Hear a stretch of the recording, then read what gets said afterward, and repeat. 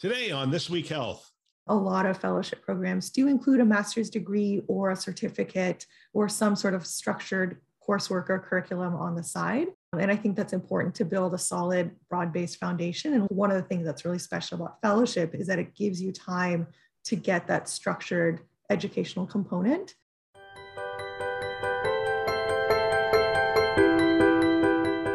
Welcome to This Week Health Community. This is Town Hall, a show hosted by leaders on the front lines with interviews of people making things happen in healthcare with technology.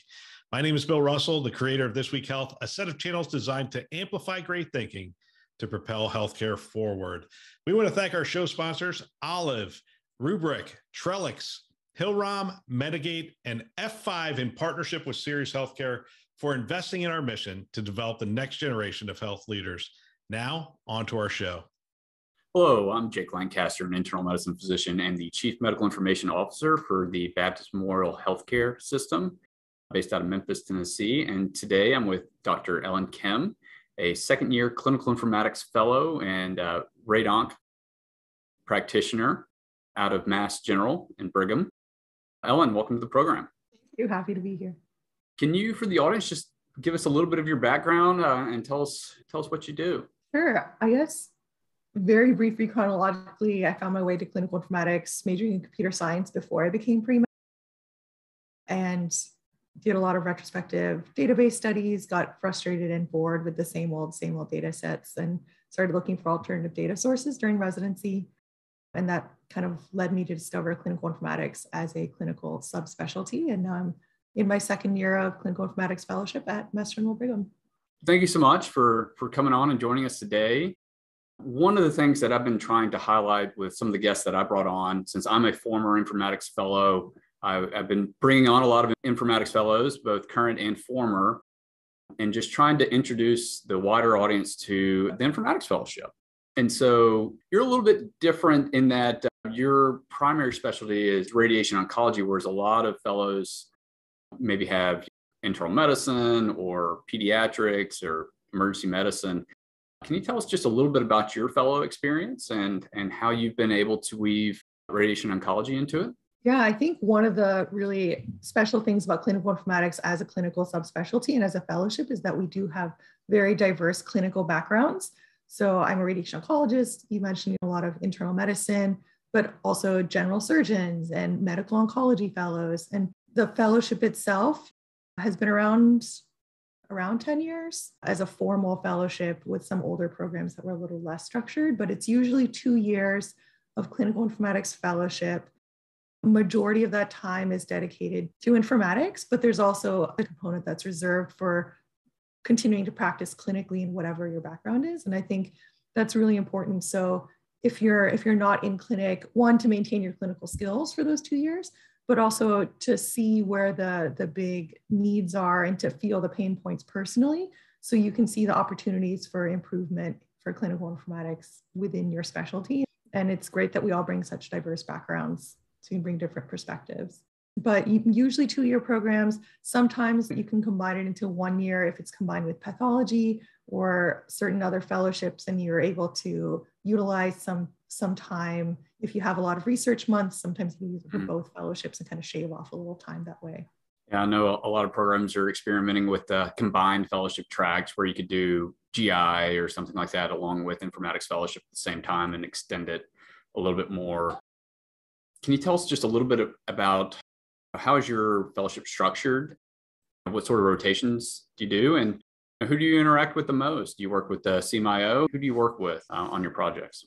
Yeah, I feel really lucky that through Mass General Brigham for 2 years, part of my curriculum and part of the program includes a master's degree in biomedical informatics at Harvard Medical School's Department of Biomedical Informatics.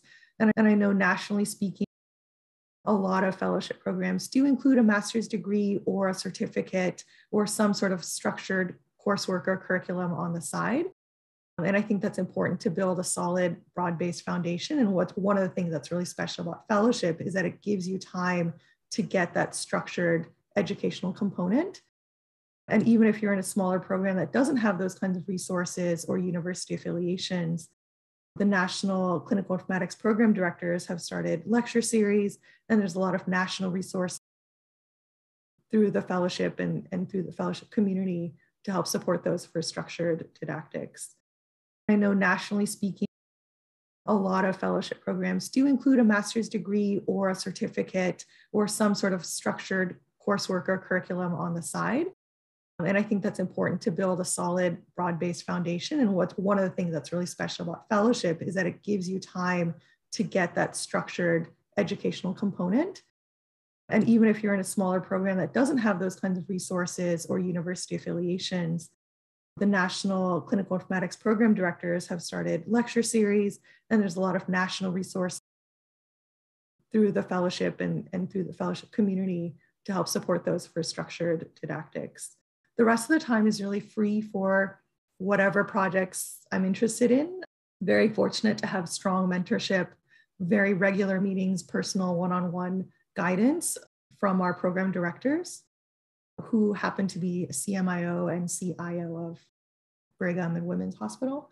So very, very personalized. Some people are interested in working industry groups and startup companies and bringing in those projects. I've been a little more focused in oncology, radiation oncology, patient-reported outcomes, and looking at combining different data sources and workflow and operations to make that more seamless and bring that back into the clinic, but very open-ended in terms of project opportunities. Yeah, I definitely think that's one of the great things about the fellowships is you really do get to work on a very wide variety of projects across the informatics space, and wherever your interests lie, you can kind of gravitate towards what interests you the most. But one other thing about you is that you are the president of ASIF. Can you tell us a little bit about what ASIF is? Sure. ASIF is a fantastic organization, and I remember meeting you through that when I was at Vanderbilt as a resident when I was first discovering CI fellowship.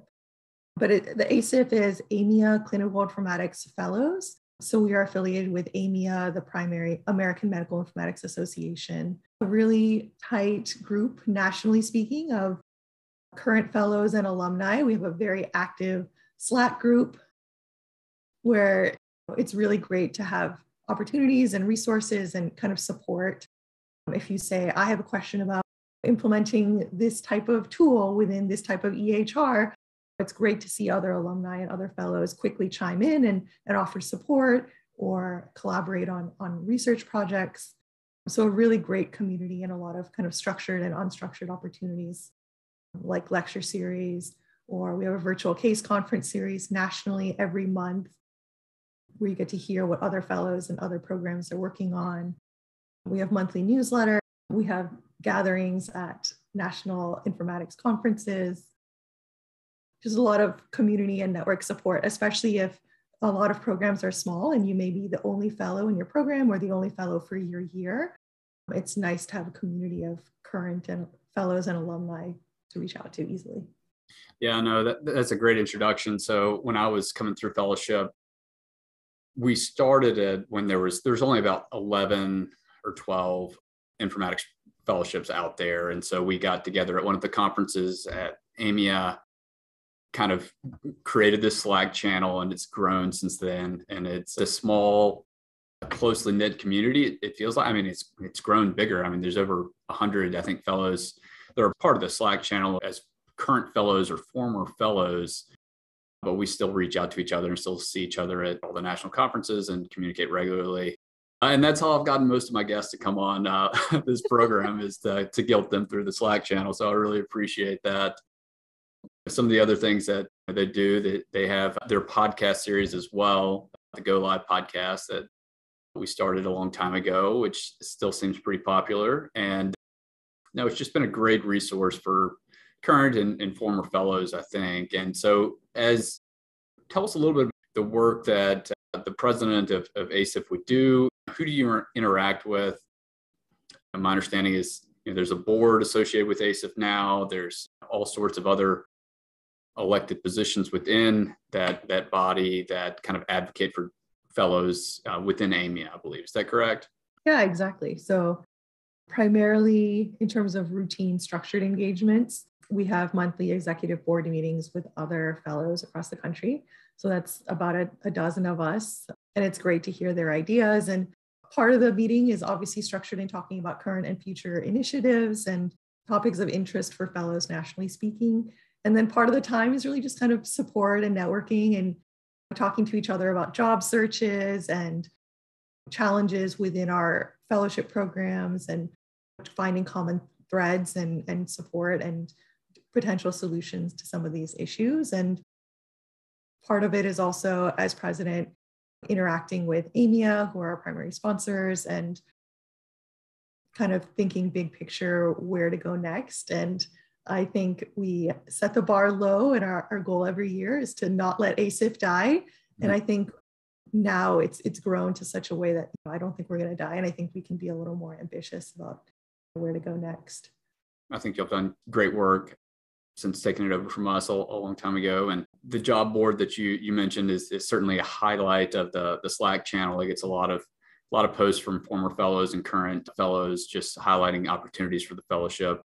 Because that in the beginning of the fellowship, that was one of the areas of struggle, and it still is a little bit of a struggle now, is that a lot of organizations don't know about these fellowship programs, and so they don't know about the capabilities and skills of fellows coming out. And so those job opportunities don't necessarily arrive at the fellows as maybe as they should. And so that's part of the reason why I wanted to bring a bunch of fellows on this podcast series, is highlight what they're doing and put that out there. And so along with, those sorts of activities that you mentioned, I know you all write journal articles and opinion pieces. There's been a few that have come out recently. I think it's a great way to get a close-knit informatics group around the country together and share ideas. So kudos to you for continuing that. So I know we just have a couple of minutes left, but can you tell us just a little bit about what you plan on doing in the future? Where do you go from here? Yes, I am lucky and very happy to be saying that I'm staying at Brigham and Women's. I'll be continuing clinically, obviously, and part of my time will also be as Director of Clinical Informatics of Radiation Oncology at Brigham and Women's. Well, that is great. Thank you again so much for coming on the program. Hope to see you soon at some of these national conferences. Talk to you soon. I love this show. I love hearing from people on the front lines. I love hearing from these leaders. And we want to thank our hosts who continue to support the community by developing this great content. We also want to thank our show sponsors, Olive, Rubric, Trellix, Hillrom, Medigate, and F5 in partnership with Sirius Healthcare for investing in our mission to develop the next generation of health leaders. If you want to support the show, let someone know about our shows. They all start with This Week Health, and you can find them wherever you listen to podcasts. Keynote, Town Hall, Newsroom, and Academy. Check them out today, and thanks for listening. That's all for now.